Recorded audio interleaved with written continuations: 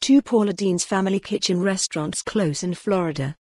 Panama City, Florida, AP. Two Paula Deen's family kitchen locations have closed in the Florida Panhandle.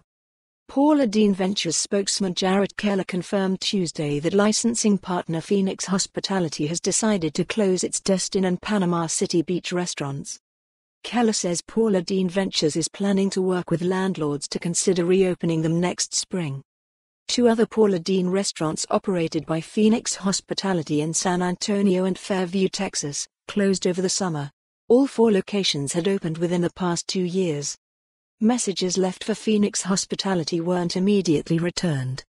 The Paula Deen's Family Kitchen website still lists locations in Branson, Missouri, Myrtle Beach, South Carolina, and Pigeon Forge, Tennessee.